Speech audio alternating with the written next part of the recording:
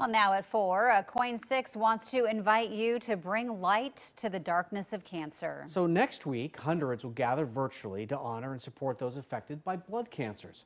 Our Jeff Gianola joins us now. Jeff, you've been a supporter of the Leukemia and Lymphoma Society for a long time. Yeah, Light the Night with the lanterns right there, always a beautiful sight. This year, though, it'll be virtual. Chances are you or someone you know, a friend or a family member, has or knows someone who has battled a blood cancer. Light the Night is a show of support for all those who passed on and those who continue to fight their battles with leukemia and lymphoma. You're looking at pictures of Mabel. At 10 years old, she was diagnosed with leukemia. To be exact, it was B-cell acute lymphoblastic leukemia. For the next 2.5 years, Mabel underwent a rigorous treatment program at OHSU. But not anymore. This is Mabel today. I met Mabel and her father to hear more about what she and her family went through. Her treatment ended in February of this year.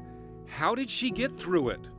Well, mostly I went along with it, and even though I was afraid of needles, they weren't as much of a big deal anymore to me.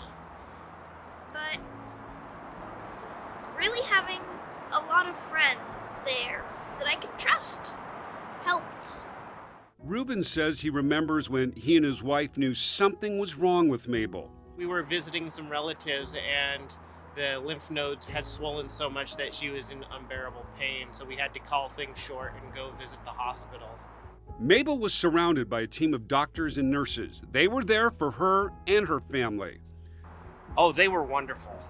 The doctors, top-notch. I couldn't have asked for better people. Chances are you or someone you know has been affected by a blood cancer like leukemia. Light the Night is a way to show your support and remember those who've battled and continue to fight against leukemia.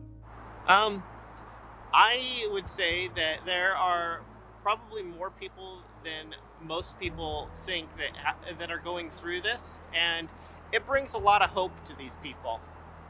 So I would say that, you know, showing up, being there for these people, it makes them feel cared for, and that's really what they need in this time, because the medical work is there. There's a lot of hope on that front, but what people really need is support from the community. They say you really don't know what someone is going through or went through until you've walked in their shoes. Mabel has a message for all of us.